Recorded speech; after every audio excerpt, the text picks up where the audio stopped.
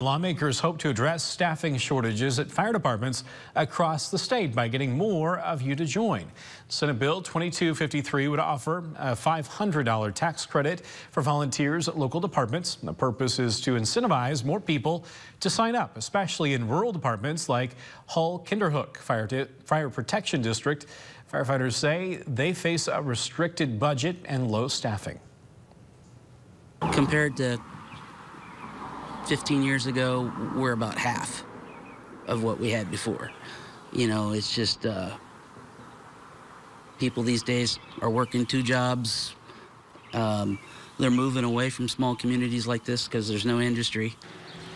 If you'd like to help support the district, they will hold a fish fry this Saturday from 11 to 2 and then from 4 to 7.